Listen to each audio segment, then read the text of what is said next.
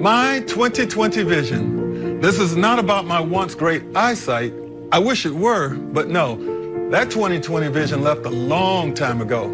This is about the crystal clear images from the NBA and the USA in the year 2020, a year that's soon to end and one that we won't want to see replayed ever again. Things began ominously on New Year's Day with the passing of Commissioner David Stern, and then 3 weeks later, we were blindsided by the sudden and shocking loss of NBA icon Kobe Bryant, along with his daughter and 7 friends.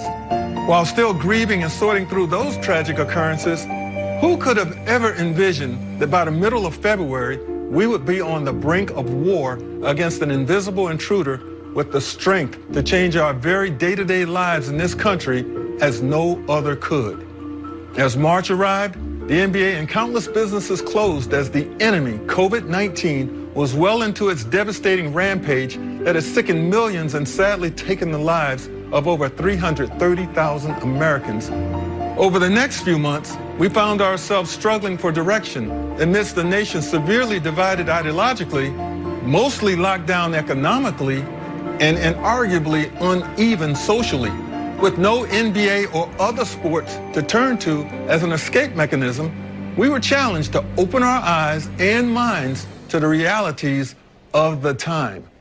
Well, we have. And I believe throughout the summer months, some of our best attributes as a resilient people began to be realized. We honored the selflessness of those working each day in the hospitals. We honored the courage of our first responders. And we certainly honor the determination and commitment of the science professionals responsible for the promising vaccines to fight and win the battle against the coronavirus. We salute the generosity of people eager to help others in need, as well as the peaceful marchers demonstrating for social justice, our brave troops serving both here and abroad. And we certainly salute a conscientious effort of us citizens to have our voices heard that resulted in the largest voter participation in American election history.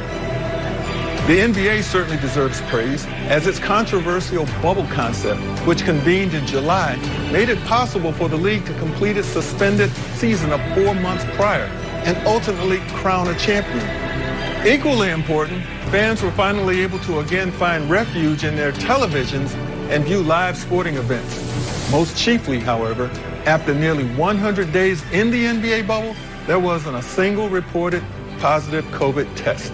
So, as we say goodbye and perhaps good riddance to the year 2020, we welcome a new year. And we can do so with the understanding and reminder that the NBA is a great league.